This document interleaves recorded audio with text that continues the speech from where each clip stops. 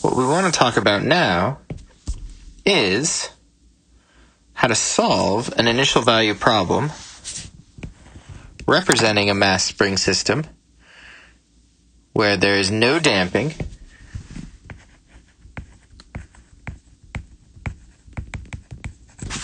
some initial conditions.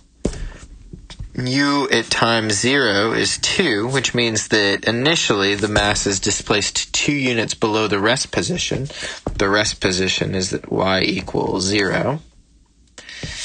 And it has y prime being equal to negative 1. Y prime, we should remember, would represent the velocity. And so that means that while the mass is displaced 2 units below rest, it is initially going upwards as it's released. Now, what we have here is an f of t, an external forcing function, and that external forcing function is given by this guy right here. What is this function? This is a step function, u of t minus 5. So this is going to wait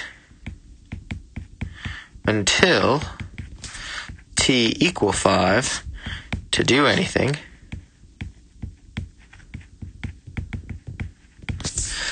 And then what is it going to do?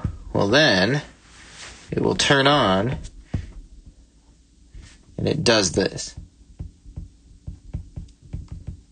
What is this? This is cosine of 3t minus 15. So this step function, we should remember, is just a convenient notation for a piecewise definition. And so what we see with this piecewise definition is that we will wait until 5 seconds to do anything.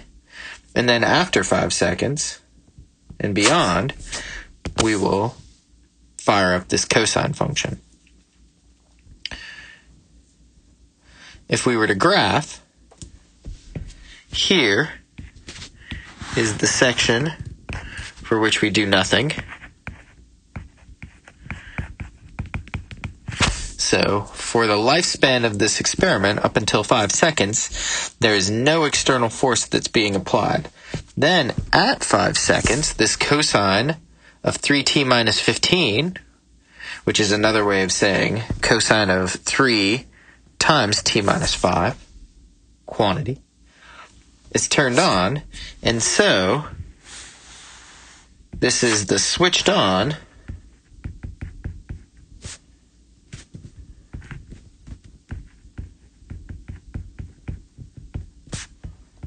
external force. And it's a cosine in nature. So what are going to be the steps? Well, step 1, we will transform the ODE and we will solve for y of s. Step 2, that's really the step where we try to massage the terms into things that are readily accessible on the Laplace transform table. And then step 3, ultimately we transform back to y of t. So, before we do this, what are our expectations? Well, our expectations is that the mass will move sinusoidally after time t equals 0. Why is that? This is because of the initial conditions.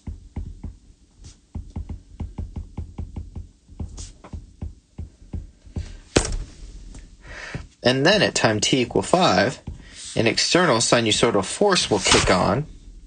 And it turns out, and this is a key point of the problem, is that this external forcing function is, in fact, at the resonant frequency.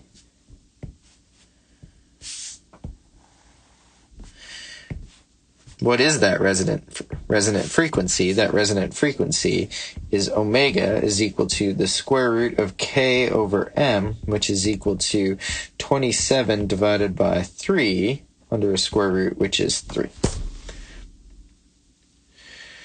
Okay. So this purple graph that was shown before is the external forcing agent. It is at the resonant frequency, and so our expectation is that the system will oscillate with increasing amplitude. And so, what would we really understand from the method of undetermined coefficients?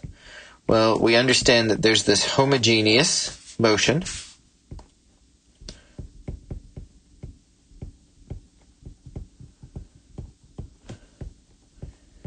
which is purely sinusoidal, and then there is this particular motion that's time delayed. And this is resonance. What we would need to figure out are two things.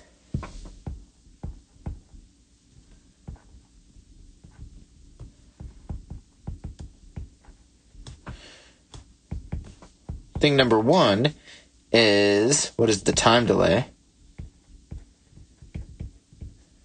And thing number two is, what are the A and B?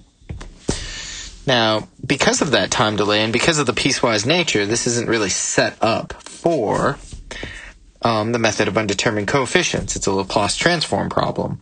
And that's what we'll investigate next, is we'll break this problem down with the Laplace transform method and then write the solution out through inverse transform and see what the result is.